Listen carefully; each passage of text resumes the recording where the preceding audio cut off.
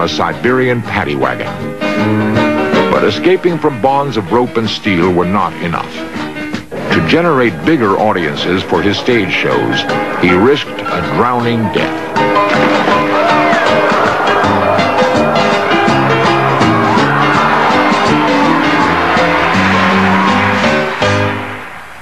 Houdini yearned to share his success with his now widowed mother. So he sent for her in Budapest, and giving her a gown designed for the late Queen Victoria, presented her like royalty to relatives and old family friends. Triumphantly, he returned to America as a vaudeville headliner, earning $1,200 a week. Drumming up business in each new town with increasingly hazardous stunts, it now seemed as though nothing could hold him.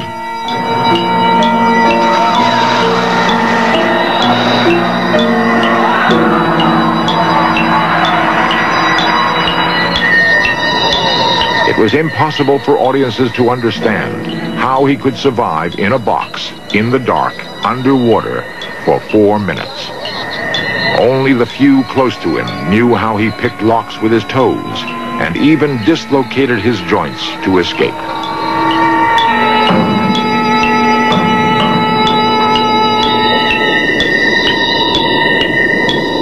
The crowds always wondered if this time Houdini would die. How often did he wonder himself? Death fascinated him, and he would frequently hire a local photographer to take his picture by a famous tombstone. He even arranged a stunt in which he was buried alive 6 feet deep. The weight of the earth nearly suffocated him. He swore he'd never attempt it again.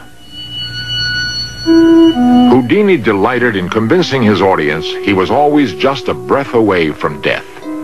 No stunt achieved that better than the water torture cell. The audience was allowed to inspect the 100-gallon tank, but they could never detect a trick. Behind a drawn curtain, Houdini would somehow escape and then wait unseen as minutes passed. When the audience could bear the tension no longer, Houdini would emerge, breathless, to their immense relief. Some were so amazed by Houdini's prowess, they were sure he possessed paranormal abilities. Magic expert Walter Gibson discussed this issue with Houdini during their friendship in the 1920s. The question has been raised about Houdini's approach to the supernatural. Many thought that he had mediumistic powers himself, and that he didn't want to advertise that fact, so he simply pretended that his escapes were normal things. So they thought that the reason that he enclosed himself in a cabinet was to get the darkness that would bring spirit aid, and that he actually would dematerialize from some of these contraptions in which he'd been placed. The more successful Houdini became, the more his mother was proud of him. Ironically, his act grew so popular they rarely saw each other anymore. When he and Bess set sail for another European tour, Mama came to say her farewell. It was the last time they would see her alive. Devastated by the loss, Houdini would spend hours by her grave, hoping for a word from beyond. The vigil became an obsession that would change the course of his life. Houdini entered a period of intense mourning following the death of his mother. He edged his stationery in black and published elaborate tributes to her. After a year, he recovered from his grief and burst upon the American scene with renewed vigor and purpose.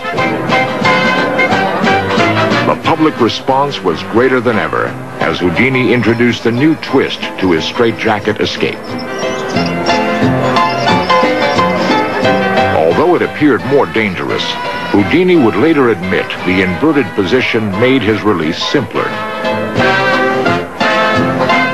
In city after city, his genius for publicity drew huge crowds and packed the theaters night after night.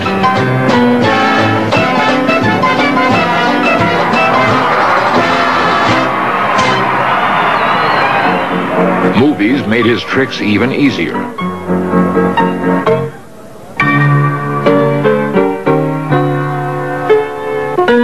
Playing characters named Harvey Hanford and Harry Harper, the movies and serials featured the stunts that had made him famous.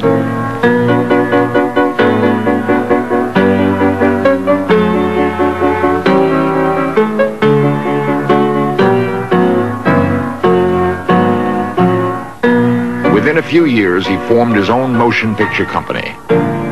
The theme of his first movie was reincarnation, as Houdini comes back to life from an icy Arctic grave as the man from beyond.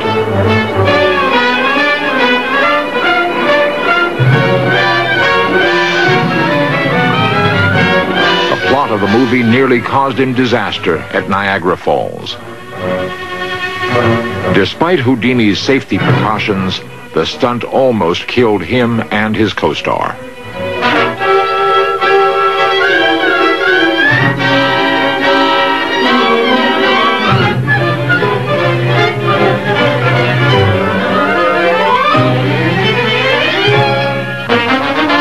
There are those who say he encouraged these brushes with death.